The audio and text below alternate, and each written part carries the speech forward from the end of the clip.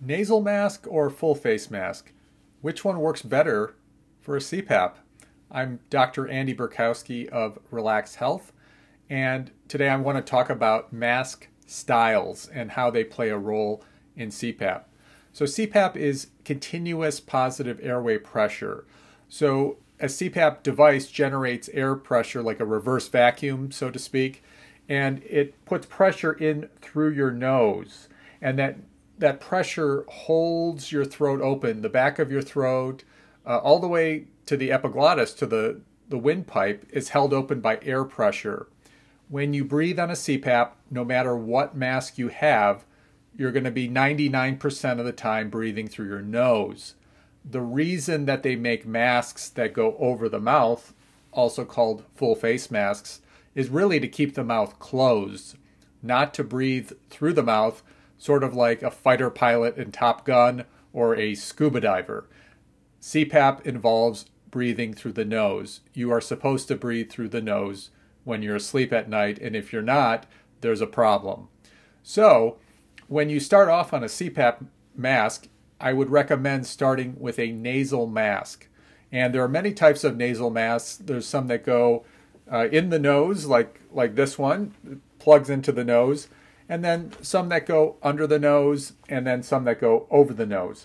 This is what I would start with first. You do not know if your mouth is going to open unless you first use a nasal mask.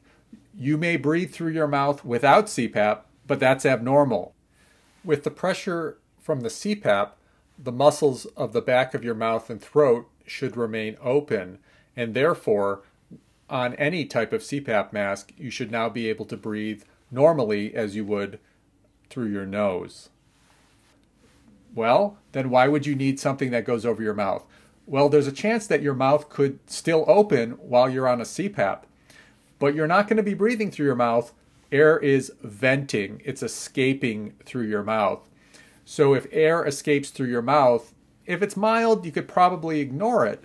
But if it's really bothering you, you're gagging on the air pressure, or it's drying out your mouth, you may want to consider using a chin strap. So this is an example. A chin strap goes under your chin, over your head, and keeps your mouth closed. Now this may work for some individuals, but others, the air could still escape through the mouth or through the teeth, even with the chin strap. These chin straps aren't of the highest quality, but try several different types, several different models of chin strap, and if that still doesn't work, then you want to use a full face mask. Full face masks cover the nose, cover the mouth. Some of them go under the nose. They even make total full face masks which go over the whole face. What are the downsides of a full face mask, however? Well, the benefit is that they keep the mouth closed more effectively than a chin strap. The downside is they could exert pressure on your chin, and that can move the jaw backwards and actually cause the throat to become narrower. So therefore, you would need higher pressures to keep your throat open. The second part is that if with the full face mask, your mouth opens, the air pressure that goes into your mouth can counteract the air pressure coming from behind your mouth. So I have many patients who need a much higher pressure with a full face mask than with a nasal mask or nasal pillows. And then the last thing is the full face masks are larger. Therefore, they have to cover more contours and surface areas of your face. So they are much more prone to leakage than just a little nasal pillows mask that just plugs into your nose like two corks. So those are the downsides, but some people do need full face masks. It's not as many as the number of people using full face masks, however. So if you're new to CPAP or you're struggling with CPAP, go back to the nasal masks, try them first, and if you just can't get the mouth venting under control, only then choose a full face mask. There are probably 15 or more on the market. You'll eventually find one that fits and works well. As always, this video is for medical informational purposes only.